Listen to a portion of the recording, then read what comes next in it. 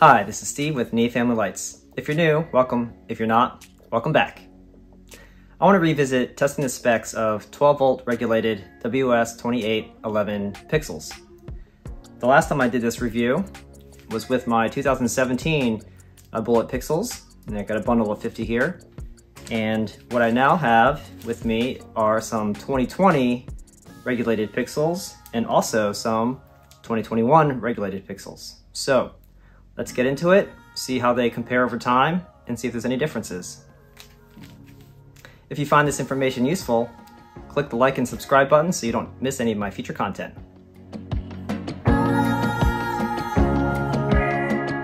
Okay, so here's the test setup. I've got my Falcon F16 V3 that's been in use for over 5 years now and still going strong. Again, we'll be using the first output off the controller, and it is calibrated the power supply at 12.0 volts with a voltmeter.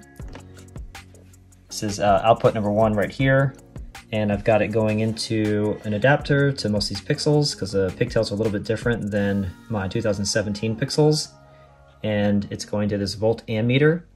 If you want to know how I wired this up, take a look at the link in the description below for another video. At the end of the 50 pixels, I have another pigtail, another tester, where we can then measure the voltage. So let's step through this.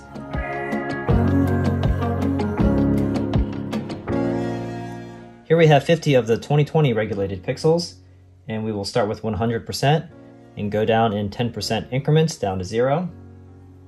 Here is 100%. We're looking at 2.42 amps at 11.4 volts with a little bit of loss down to 10.3 volts at the end. Let's go down to 90%. 2.17 amps at 11.4 volts. We'll go down to 80%. 1.94 amps at 11.5 volts. We'll go to 70%. 1.7 amps at 11.6 volts. We'll go down to 60%. 1.46 amps at 11.6 volts. We'll go down to 50%. 1.22 amps at 11.7 volts, down to 40. 0.99 amps at 11.8 volts. We'll go down to 30%. 0.74 amps at 11.8 volts. Go down to 20%. 0.51 amps at 11.9 volts, down to 10%. 0.26 amps at 11.9 volts, and we will turn them off. And off, they're using 0.14 amps at 12 volts.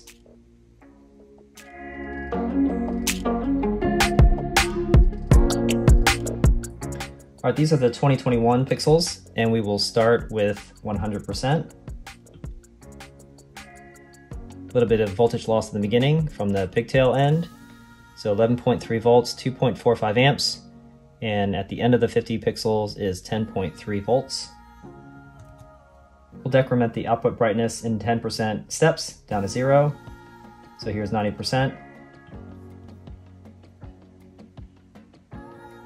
2.17 amps at 11.4 volts. 80%. 1.94 amps at 11.5 volts. 70%. 1.69 amps at 11.6 volts. 60%. 1.46 amps at 11.6 volts. 50%.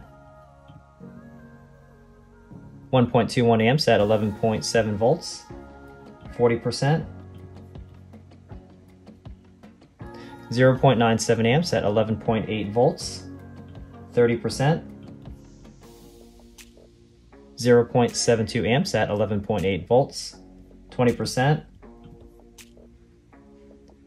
0.48 amps at 11.9 volts, 10%, 0.23 amps at 12 volts, and back off.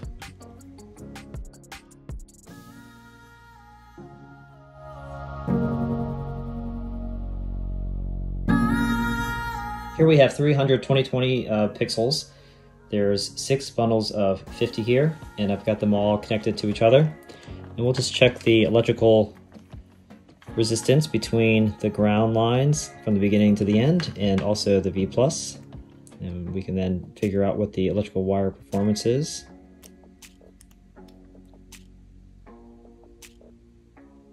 Okay, 5.7.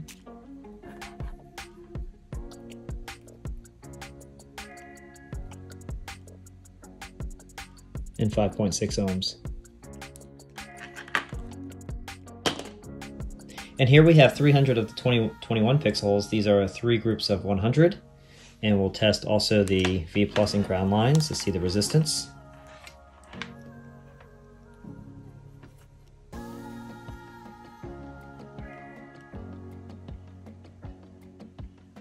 Okay, 6.5.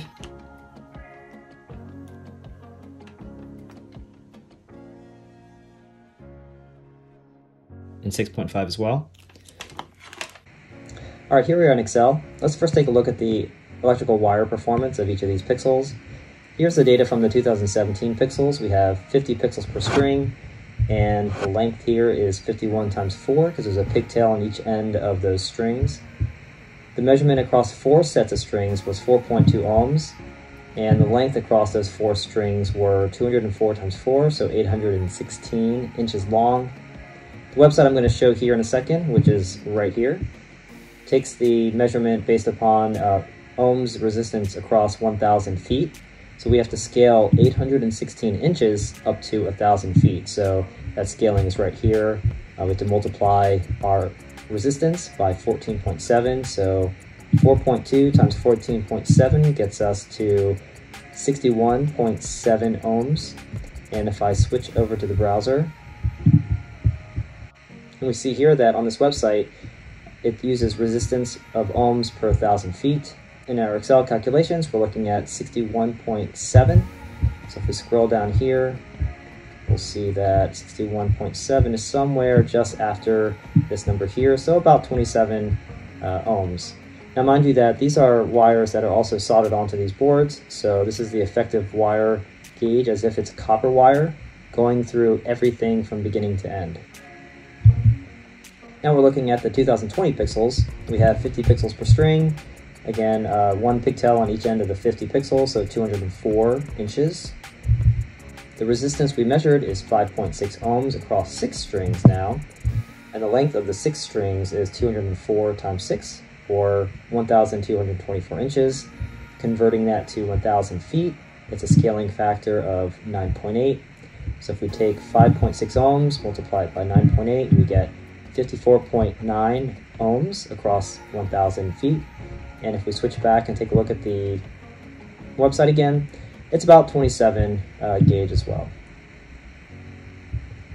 For the 2021 pixels, these are in bundles of 100, so there's 100 pixels per string.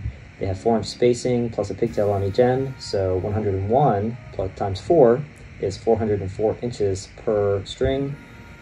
The measurement we got across 3 strings is 6.5 ohms.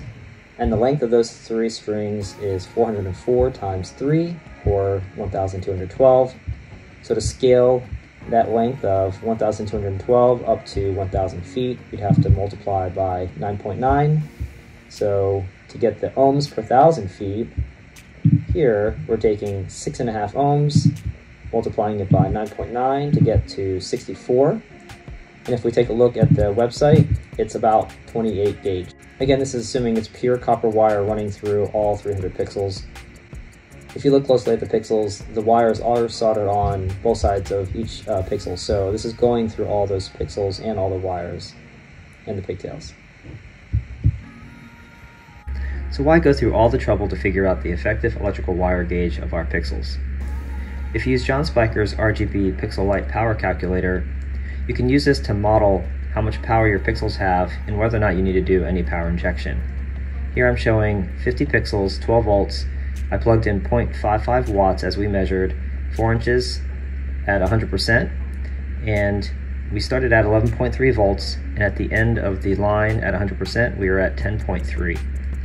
So I'm finagling the numbers here a little bit to get that voltage drop shown here in his website using 25 gauge wire for the pixels.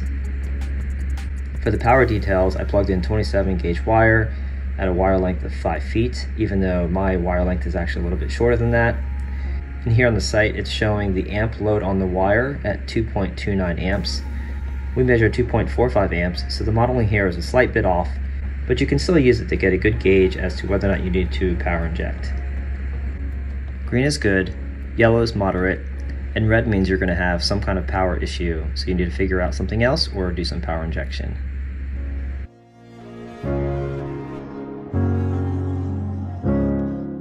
Now let's take a look at all the results of the pixel testing. Here's a summary of the 2017 pixels. I didn't rerun these tests, but the results are here. We will compare them against the 2020 and 2021. If you want, you can take a screenshot here. Scrolling to the right, here are the results of the 2020 pixels. And you can see here at full 100%, we are drawing 2.42 amps at 11.4 volts.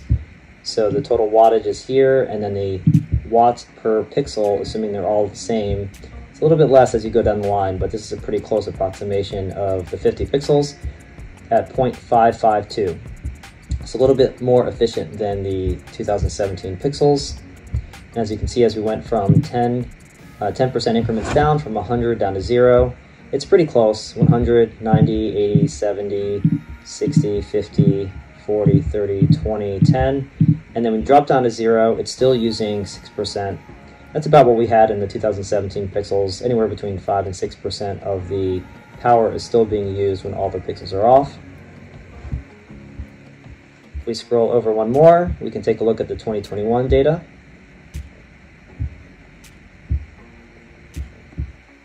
All right, so here are those pixels: 2.45 amps at 100%. Total watts across all 50 is 27.7, 0.554 watts per pixel. It's very close to the 2020 pixels. If you look at the drop from 100 down to 0, it's also very close to the linear steps. I'll have a summary here of all 3 sets of pixels side by side, so we can take a look. And what we have here is the 2017 pixels are in this column, 2020 pixels are here, and 2021 pixels are there, the results. So if I scroll down a little here,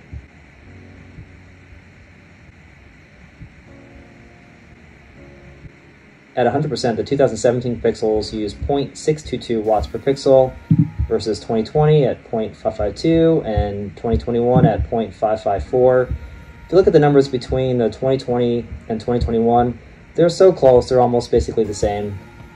And then compared to the 2017, they are about 11%, a little bit more efficient than the 2017 pixels. So the newer pixels are a little bit more efficient, but they're still driving, using a lot more power, especially compared to the resistor-based pixels. If you haven't seen that video, I do test the specs of the resistor-based pixels, and I'll have a link to that in the description below. Again, when all the pixels are off, they're using anywhere between 5 to 6%, so that looks pretty consistent. And I have here just a summary of the effective electrical wire gauges. We have here, actually this is 6 sets of 50. Okay, so it's 27, 27, and 28.